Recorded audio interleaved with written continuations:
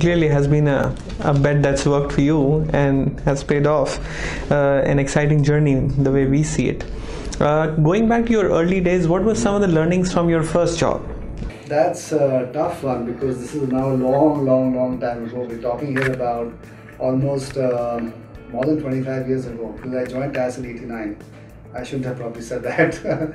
But no, I think at that point, the interesting thing was that TAS at that time was almost in a sense the top job that one could get from the IIMs. And they hired very few people from across the country. And so what they did is that they sent us on some sort of a Bharat Darshan, where we went and visited all their factories and plants in different parts of India. So it really gave me an exposure to many different types of businesses.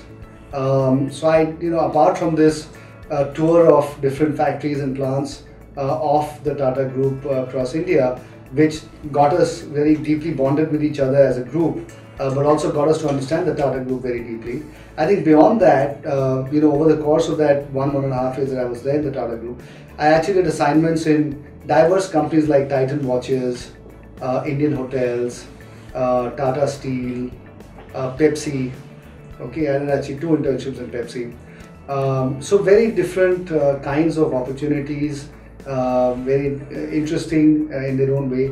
So I really got to understand different businesses, or at least got to get exposure to different types of businesses, and also to various parts of India that I had not been to.